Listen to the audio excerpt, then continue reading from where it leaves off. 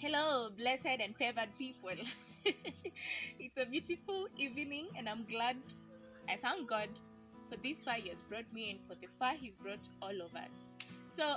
It's a hard time. None of us expected that we could be living at such a time that literally almost all schools in the world, children will be at home. But you know what? Nothing gets the Lord by surprise. Even this, He'll take us through. So today, I started a series on anxiety disorders, and about 1 or 2 months ago, I'm really sorry for not being consistent. From today, I'll really try to be consistent so that at least every week you'll be getting a video from me. So about a month or 2 months ago, I shared on anxiety disorders, and I told you there are many types of anxiety disorders. So I remember majoring on one, general anxiety disorder. And if you haven't had a look at that video, I encourage you to do so.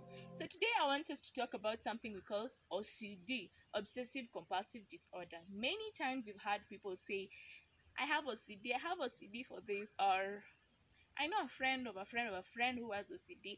I remember one day I was leaving town to home, and I happened to sit in a matatu with a lady who told me she's struggling with OCD, and she gave me her story. I'm not at liberty to say it because I haven't gotten permission from her. So what is OCD? Just as the word says, so O stands for obsessive, C compulsive, and then D disorder, meaning it's not normal. So it's an obsessive compulsive disorder, and a person can have either obsession, compulsion, or both. So what is obsession? It's not a jargon, it's not a hard word. It's just many times you hear people say, oh, I'm obsessed with so and so, I'm obsessed with this song. So obsession in this case just means recurrent and persistent thoughts, or recurrent and persistent images, or recurrent and persistent urges to do something. And this is not something that comes involuntary, but it's something that is intrusive and unwanted. And many times when these things occur, they cause you distress, they give you anxiety, they give you stress. It's not a pleasurable thing. So obsession just basically means recurrent, persistent thoughts, images, urges. And simple. Maybe you're there and you've been having this thing. You have these recurrent thoughts about something. You constantly think about something. You don't want to, but you find yourself constantly thinking about something, and it doesn't give you pleasure, but it actually stresses you and gives you anxiety that you're constantly thinking about it. Or you have an urge to do something, maybe in your heart you have an urge, you just want to stab someone, or you want to say something, and you see it doesn't give you pleasure. So that's obsession. And then we have compulsion. Now compulsive means you now what we have in compulsion is that we now have repetitive behaviors.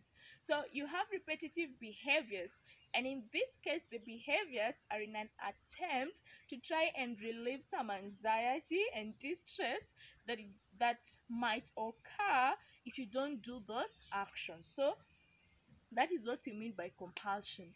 And something you must realize is that compulsion behaviors, sometimes it is in response to an obsession that you have been having. And now, what are some of these examples, or how do people with OCD at times present? So when it comes to the compulsion, to the repetitive behaviors, I always call it triple CO. So you find people with OCD, what they do, number one, is that they are constantly checking things repetitively. I don't know if you've done that. Maybe all the time the person wants to check out, did I switch off the lights?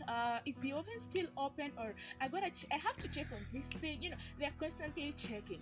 Then another thing is what we call compulsive counting. I don't know if you've met people who they just have that compulsion. If probably you go to a story building, you have that compulsion, you just want to count the stairs, how many stairs are there, 1 2 3 4.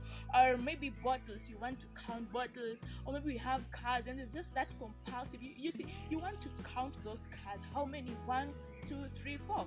Or the whole part of it is that you every time you keep putting things in a certain order, almost all the times, or a good part of your day, you just want to keep things in a certain order. Probably I might come and I decide to put Colgate toothpaste in a certain way, probably with the top and the bottom, and you don't love that, so you come and flip it the other way. Or all the time you're just putting things in order, you're putting things in order. And as I've said, guys, OCD, it's not a pleasurable thing. So which kind of people are more likely to get OCD? Mostly the onset of this disease is in the young years, around 19.5 to 20 years old. So guys, I know you can listen to some birds. I'm at home and I think there's a lot of life here. Living in the rural areas is really good. I think the air is clean. So what was I talking about? Oh yeah, I got you. So I was saying that sometimes the onset is majorly in the young people, 19.5 to 20 years. If a person is above 35 years of age, it's highly unlikely that you will start developing OCD then. But if you're below that, then there's high likelihood that you will develop it. And you've said that OCD does not make you happy.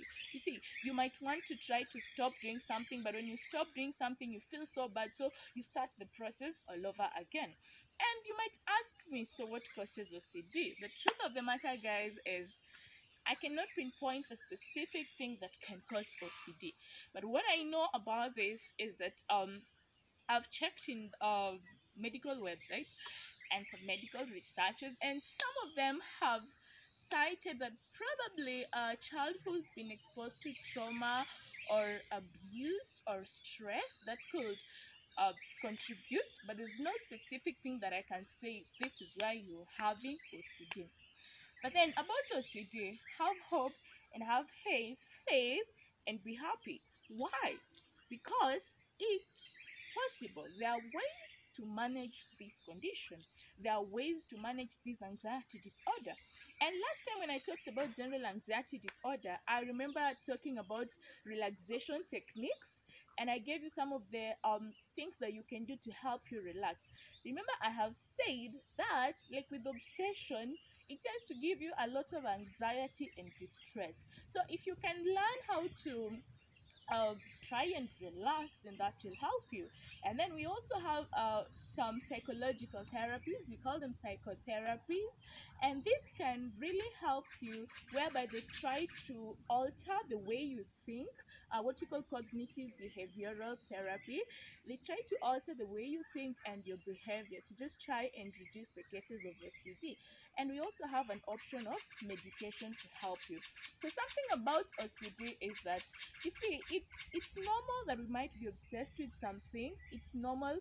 At times you can have that compulsive behavior. You feel a compulsion, you want to do something. But now what's different with OCD is that it takes up most of your time. This obsession and compulsion is happening per day, at least more than an hour is just concentrated on the obsession and the compulsive behaviors. And another thing is that it's not caused by a specific drug or by a medical condition. So you cannot say that someone is sick and that's why they're having this.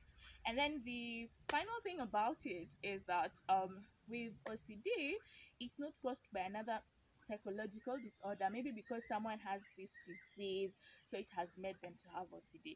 So what I want to encourage you this evening is that if you have OCD, do not be afraid. If you think you have OCD, take a step, be strong, and go see a doctor.